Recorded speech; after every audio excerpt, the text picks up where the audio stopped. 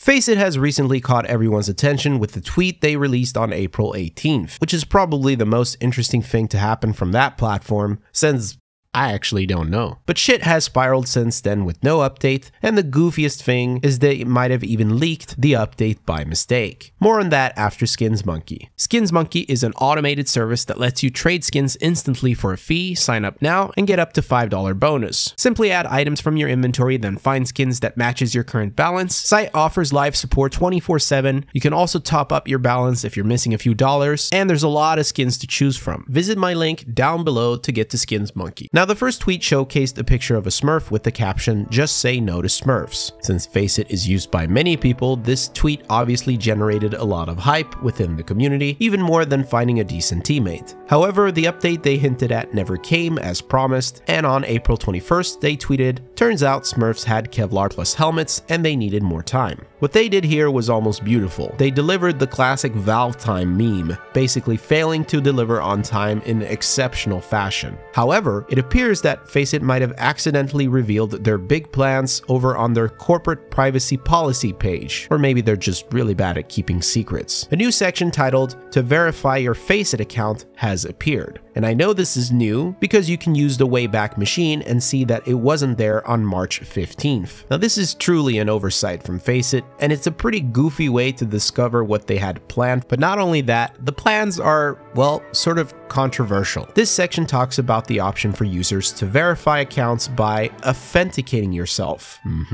Okay. To do that, you would have to send your personal ID and a photo of yourself, unless you're a pro player or a known streamer.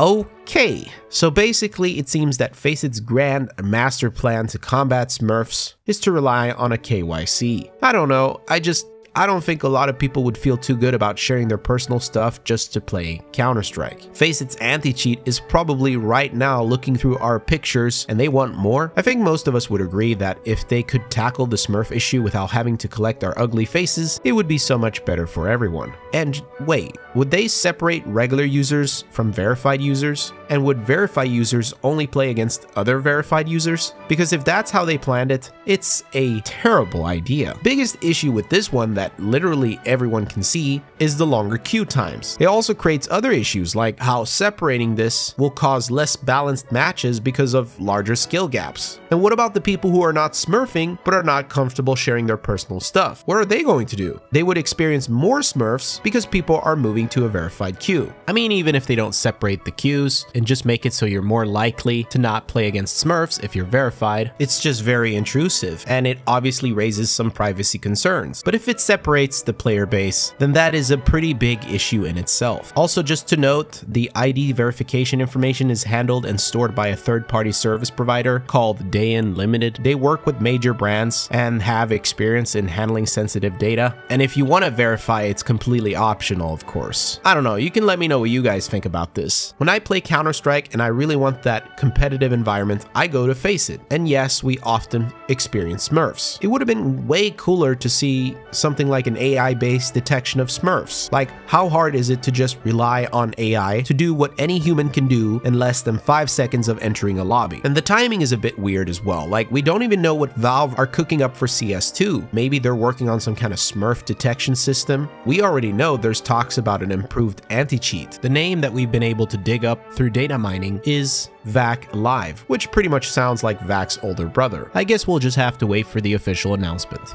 Peace.